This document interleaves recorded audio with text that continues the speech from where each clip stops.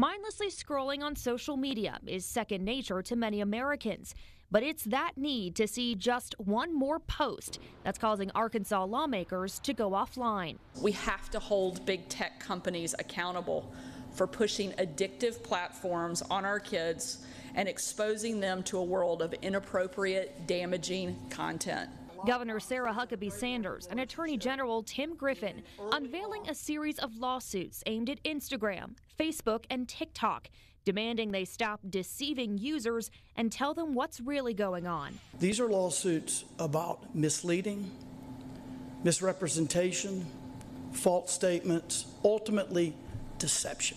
Two of the filings deal with TikTok, calling it a wolf in sheep's clothing that downplays the influence China has on the app and potentially users' data. We will expose that this app is essentially Chinese spyware downloaded to our kids' phones.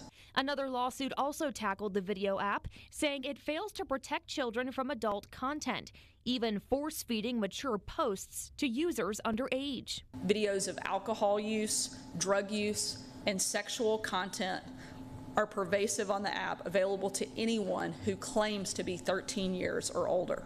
The third takes aim at Meta, parent company of Facebook and Instagram. Their addictive algorithm is the main focus here, claiming it was built into the platform to keep users logged in without them even realizing. Meta has intentionally designed an addictive platform. Sanders and Griffin say all this violated the Arkansas Deceptive Trade Practices Act, hiding information from users in the hopes that mindless scrolling continues.